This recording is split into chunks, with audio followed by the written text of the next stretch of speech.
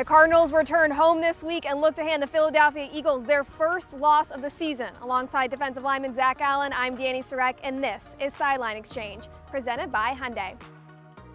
Zach, week 4, the win in Carolina, you had an incredible game with a sack, 3 passes defense, 2 quarterback kicks. It was also the 4th consecutive week you have logged the most snaps on the defensive line. How are you embracing your role as that consistent piece on the D-line in your 4th year now?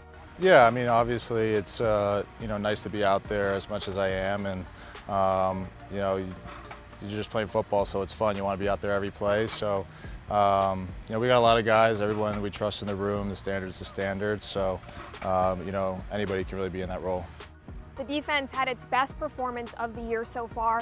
A lot of season lows, 16 points, 3 turnovers. For the first time, didn't allow its opponent to score on the first 3 drives. What do you attribute that fast start and overall sound performance to? Yeah, I think that's just something we've really been focusing in practice, and it's nice to see us execute it. And we really talk about just doing our jobs, and if we do that, we should be winning those one-on-one matchups, and luckily we did. So hopefully we can continue that for the next 13 weeks. Each week, this defense has eliminated the offensive threat on the other side of the ball, whether you're looking at Devontae Adams, Cooper Kupp, Christian McCaffrey. When you're looking at the Philadelphia Eagles, Miles Sanders in the backfield, Devontae Smith and A.J. Brown out wide.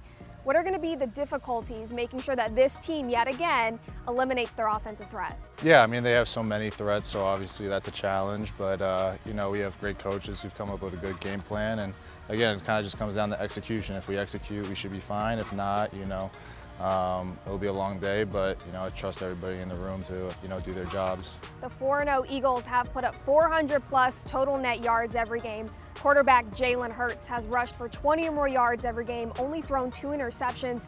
He's mobile, he's dynamic. How do you make Hurts uncomfortable Sunday?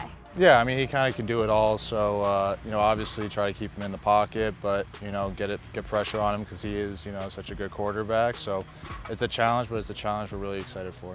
Every team in the NFC West is 2-2 right now.